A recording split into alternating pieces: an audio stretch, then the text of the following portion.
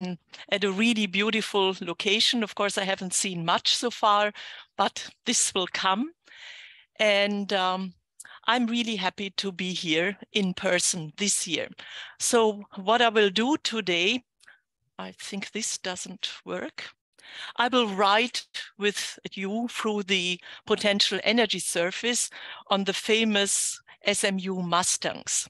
So maybe not all of you know SMU. Oops.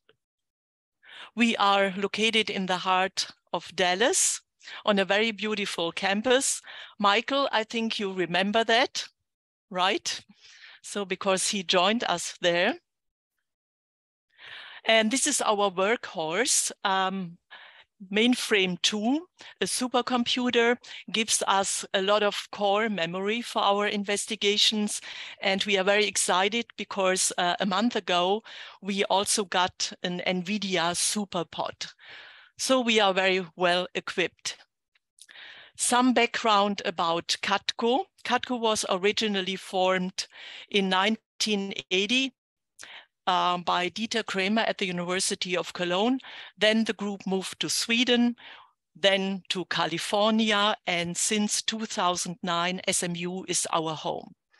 I also should mention that since 2017, in addition to the traditional PhD program in experimental chemistry, we offer now a degree in theoretical and computational chemistry, a fast track. We are guaranteeing a PhD in 4 years.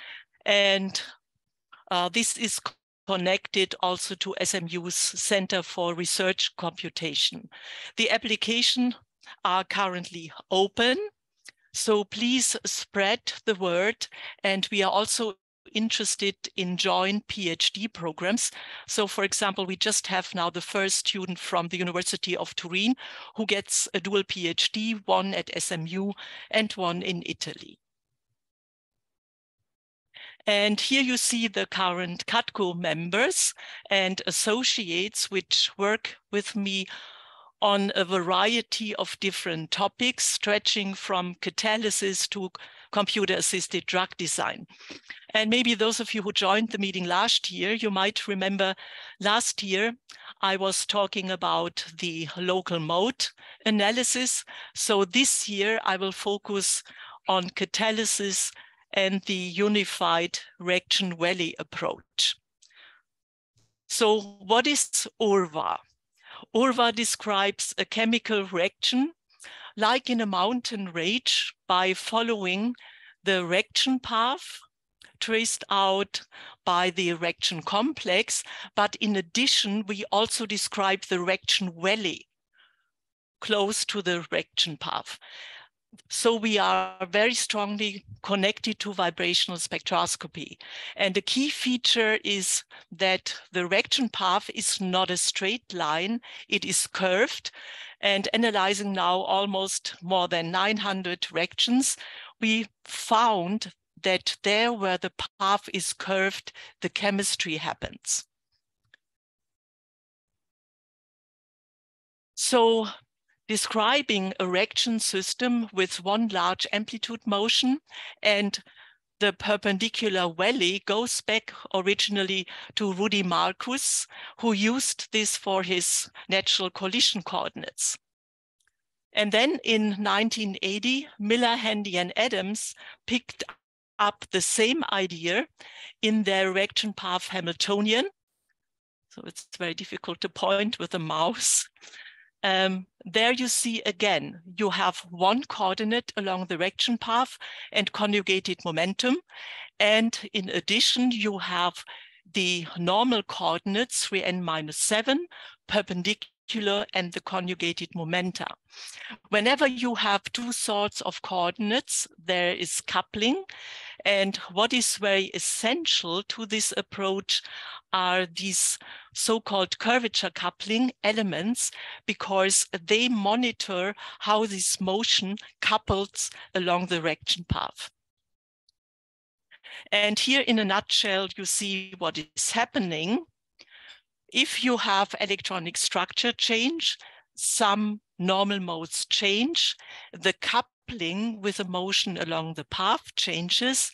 And as Miller, Handy, and Adams proved in their seminal work, these coupling terms define the curving of the reaction path. So that means curving of the path is connected to electronic structure change. What do we get? If we plot the curvature, the magnitude of the curvature as a function of S, and don't confuse this with an energy profile. It's the curvature profile. I think I will use this pointer here. Then you see, you get, so to speak, a fingerprint of a chemical reaction. You get minima, where not much is happening, and you get the maxima.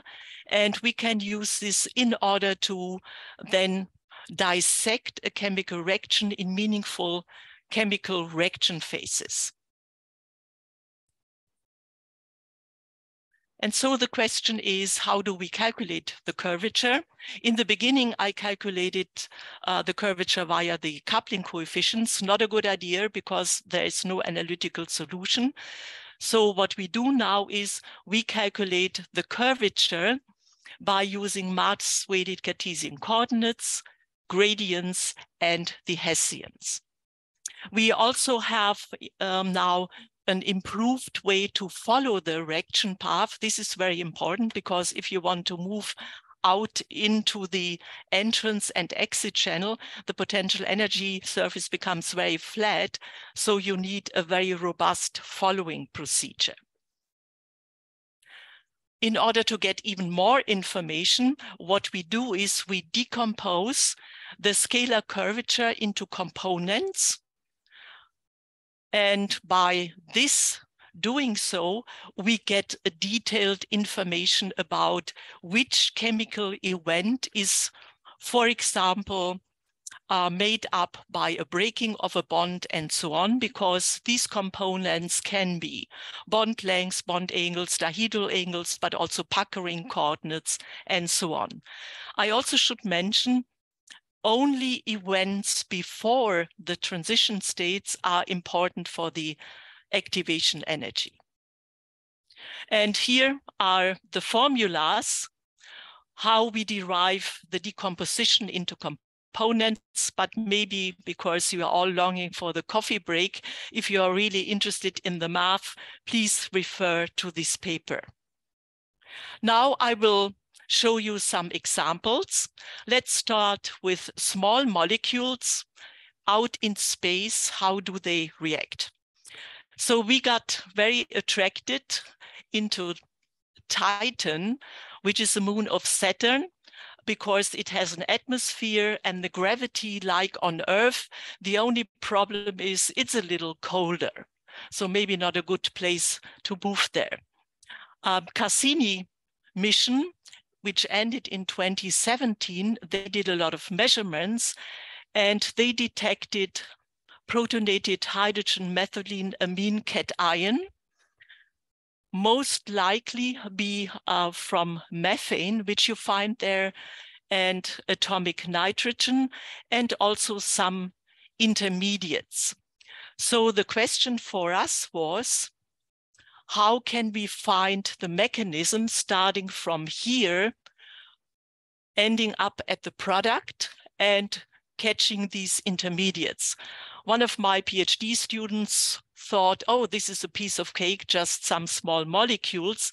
But of course, you have to consider some of the molecules are in singlet, doublet, and triplet states. So it took her about 5 months to figure out the whole story, which you see here. So what we detected was starting from here, in order to get to the products, there are 3 possible paths, in total 8 different reaction paths connecting them. And I will just show you a couple of those. So let's look at this path here. There you see now our curvature. What is important in this reaction, this bond has to be broken. And here is the movie, how it works.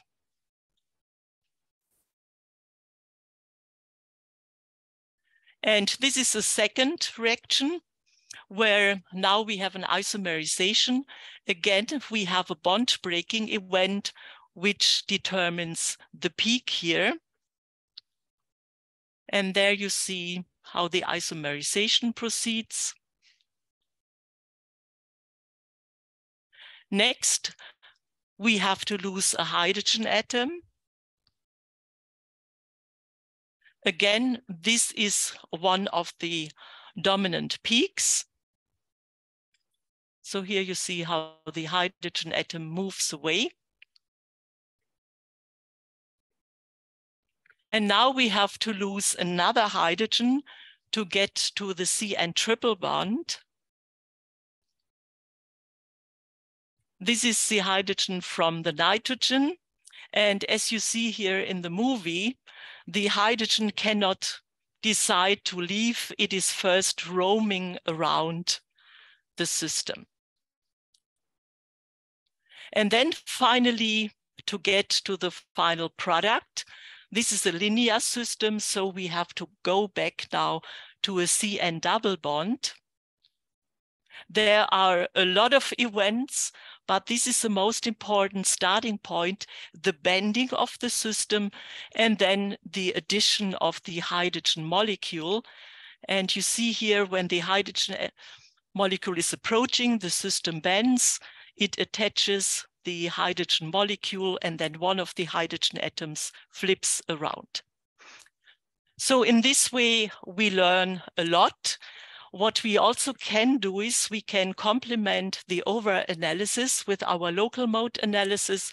If you are interested, we just published a feature article about that. And what we learn here is, because local modes lead to an assessment of bond strengths, on Titan, there are CN bonds of different strengths, weak bonds, single bonds, double bonds, and triple bonds. So a lot of material for maybe forming amino acids. Now I will present you a challenge from catalysis. The sharpless epoxidation reaction, which has been connected to past and present Nobel Prizes. And here you see how it works. The goal is an enantioselective synthesis of 2,3 epoxy alcohols. These are the ingredients: hydroperoxide, allylic alcohol, and titanium for dimer as catalysts. And you see here, this looks almost like a surface. And what the titanium metal does, it attracts the hydrogen peroxide, and then it channels this oxygen here on top of the CC bond to be attacked in order to form the CO bonds. And this is the profile. And the catalyst is very effective. It reduces the barrier by more than 100%. And to our surprise, the curvature diagram is pretty simple. Here is the main event, breakage of the OO bond. And after the transition state, the two CO bonds are synchronously formed, keeping the stereochemistry. So to summarize, both ends of the peroxide are coordinated to the titanium, which helps already to weaken the bonds to be broken. And then it channels one of the oxygens in the right position to attack the CC double bond. Now the next question, can we do this for biochemistry and drug design? Yes, we can do URVA analysis of QMMM. The only problem we have to keep in mind, the dimension of the path of the whole system, unfortunately, is not only determined by the QM atoms, it's determined by all atoms. So for example, here, this was our first study, the chorismate mutation to priphenate catalyzed by chorismate mutase. There we had to deal with 5,000 atoms and with 15,000 times 15,000 Hessians. So, which is huge, but it worked. The calculations took about 4 months. And we could prove for the first time the catalytic effect is due to space confinement supported by the electrostatic field of the protein. Currently, we are interested in alpha-ketoamide inhibitors for SARS. There is one main protease which is involved in the replication of the virus. What we could show is the inhibitor forms a chemical bond with the protein at cysteine 145, a CS bond. And now the target is to make this bond as strong as possible. And here are the energetics compared to the gas phase. The barrier goes down a little bit. What is more interesting is the reaction energetics. In the gas phase, the reaction is endothermic. In the protein, it's strongly exothermic. Remember, this is what we want because we want to have a product with a strong CS bond. And here you see the corresponding URVA analysis. In the gas phase, SH bond breakage, completion of CS bond and OH bond, everything happens before the transition state. In the protein, here the CS bond is before the transition state, but the rest asynchronously after the transition state. And here this is a little small slide complemented with the local mode analysis. What we can say is in the gas phase, the CS bond is weakest and the longest, a long way to go, which is much shorter in the protein. That means we have space confinement. And if we compare the two forms, the epsilon or delta histidine form, then we can see that the CS bond is stronger in the delta form.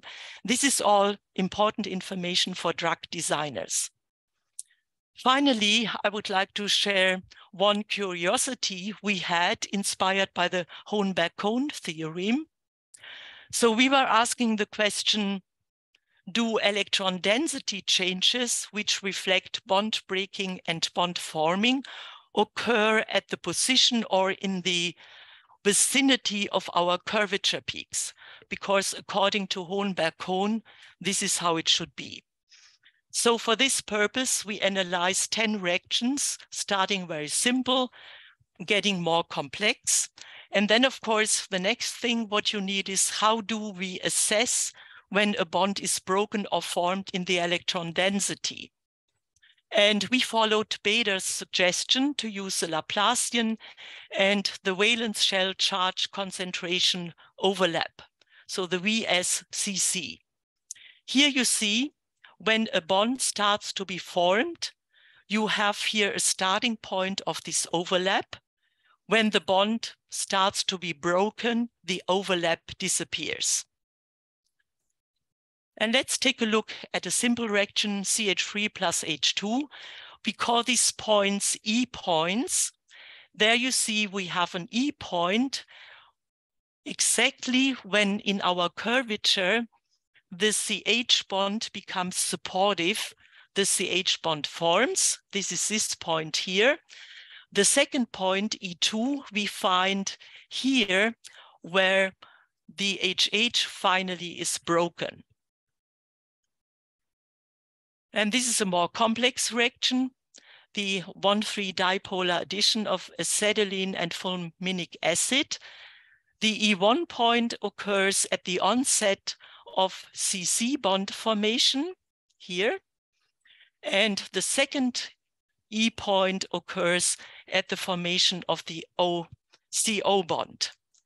So that means, yes, significant electron density changes occur before or at our curvature peaks, and we can use the curvature peaks in this way as a guideline for locating important electron density changes. And now this is the program. So all what you need, we call this a browsing file. You need to store energy, Cartesian coordinates, gradient and Hessian at each point along the path. Or alternatively, if you have a large QMMM, we cannot store the Hessian anymore. So we calculate the path direction and the curvature on the fly. This is the input for the URVA program written in Python. It produces then all the data along the direction, movies, and also does a lot of pre-processing. So if you want to give it a try, send me an email and we will send you the program. Currently, the browsing file is incorporated in Gaussian, where we also have this good following. But of course, you can also use other programs. And if you are interested in the local mode analysis, again, just send me an email and we will send you the code.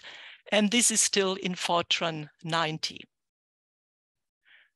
And so with that, I would like to finish my presentation by giving my thanks to the agencies and in particular to the SMU High Performance Computer Center. And I would like to thank you, and I hope I pronounce it right, Kamsha Hamnida. Yes, correct. Thank you.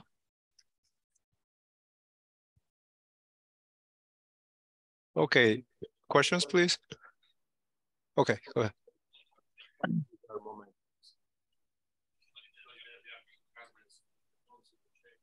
Mm-hmm. So, I mean, this path is set up in a way that the angular momentum changes are incorporated also in the curvature. There are two sorts of curvatures. I only talked about the ones concerning the path, but there are also curvature coupling elements between the motions perpendicular to the path, and they pick up these rotations. I go first. Yes. All right. Very nice presentation. Thank you very much. In your approach, URVA, you need to know Hessian at each point of the path. Yes. Is it not possible to update Hessian approximately starting from some exact value, so to speak, and then making several steps to update it by Powell updates, Fletcher Powell, whatever, and then maybe recalculate, thus reducing the computational Yeah, this cost. is actually what we are doing for larger systems. So we calculate, let's say we have a step size, a given step size, and then for 3 or 4 steps, we update the Hessian and then we recalculate it again. A project which will start soon is currently we are using a fixed step size, but we would like to use a flexible step size, maybe even using artificial intelligence to recognize. So nothing is happening all at once. There is a curvature peak. Then you should use a smaller step size. If you are behind the curvature peak, you can use a larger step size again. This, of course, would save a lot of computer time. Right. And maybe also some other questions. You compute your surfaces by quantum chemical methods, right? Maybe some simpler approach could be to scan these surfaces and then build some kind of machine learned representation of the surfaces and use them for analysis of the reaction path. Didn't you consider such a possibility? When I started my postdoc in the Dunning group, we were doing OH plus H2, the first molecule, to check this out. Unfortunately, his program didn't have gradients and Hessians. And so what I had to do is I first had to calculate a grid of points, fit then the grid, and then do it from there. Yes, it's a possibility. I would rather like to go in a direction using semi-empirical DFT methods in order to do then the points more quickly. But it's possible, yes. All right, thank you. Sergey next, sorry. All right. So for the applications you showed, I'm curious. So since you have oxygen and nitrogens there and bonds breaking, so is there possibility of having low line triplet state crossing the singlet state, and that's affecting the reaction paths? Yes. You have to be careful. We are currently still in the Born-Oppenheimer approximation. So even for this Titan work, we made sure that something like this doesn't happen. But what you also can do is, for example, you can calculate a singlet path, and then you can calculate the triplet path, and then you can see if you have some crossing. John?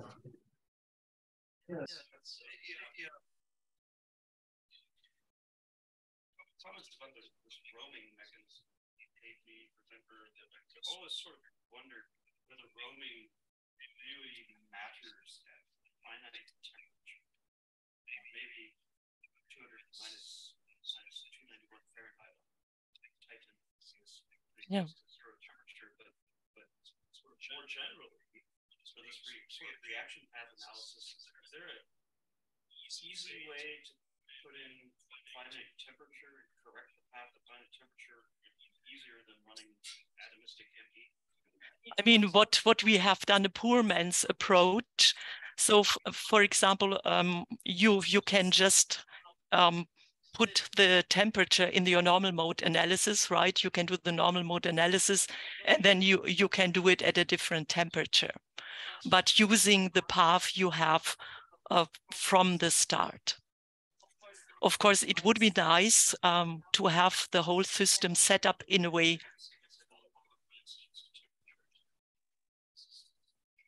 So, I mean, normally you can do a normal mode analysis at 0 Kelvin, or you can do it at room temperature, right? And then you can also do it. Yeah, yeah. Right, yes, yes.